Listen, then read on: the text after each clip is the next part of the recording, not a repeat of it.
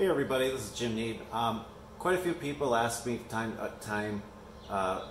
what exactly my process is for setting up my laser, getting the Z height set and the X and the Y. So I'm going to show you, there's tons of different ways to do it, but I'm just going to show you how I typically do it.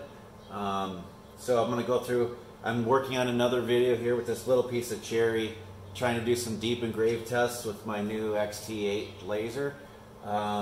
And so I'm going to show you the process right here, how I go about doing something like this typically with a little more detail than I usually do. So this piece of cherry, I'm just going to engrave the word cherry on here. I'm just doing some tests of the laser, how deep it'll engrave and stuff, and what kind of speeds and power levels I want to use.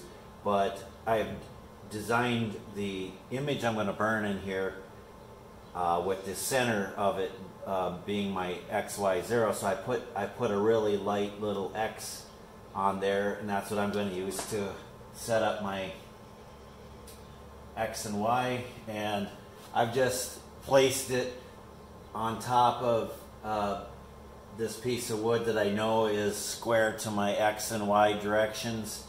With the laser, there's no force obviously on the piece of wood, and I've never had a problem with vibration moving it around, so I don't actually bother to clamp down the workpiece. It stays put. I've never had one like jiggle around even on a really large job, so I just do it like this.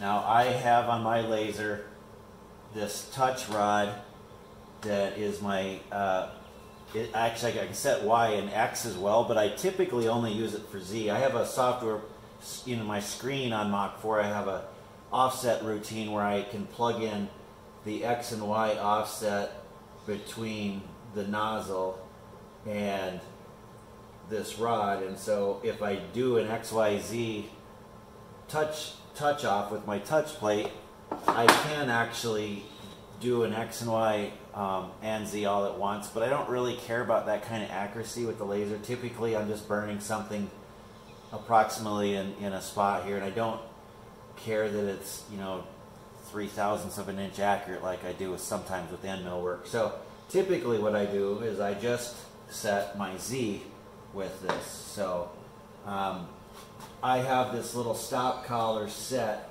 such that when it's down and I lock this, it's basically going to touch down and give me Z0 right at the optimum focus point. So I've characterized this laser, and you can see it's pretty level. It leaves about a 1/4 inch gap, and that is my best focal point. So I can, based on that, I can just use the standard touch plate routine that comes with the AVID machine, and I'll just do a Z touch off with that rod in there.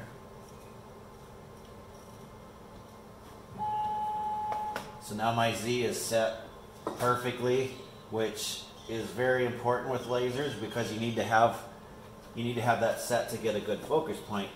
Now I'm going to set my X and Y, and as I said, I've got a small light X in the center there. So I'm going to turn on my laser. The fan's kind of loud on this, so I'll try to talk louder.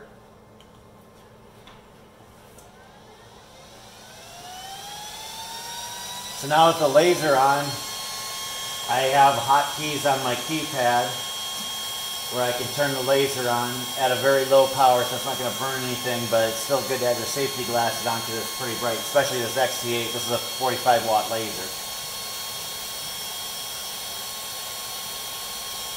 So in this case, I'm Z'd up, so the spot is really large, but it doesn't matter. I'm just going to center it on my X there, and then turn off the laser. So that's positioned in my X and Y 0 in the center of the workpiece, so all I have to do is go over to Mach 4 and hit 0 for X and Y, and then that gives me X, Y, and Z all set up, and so now I'm ready to run the toolpath.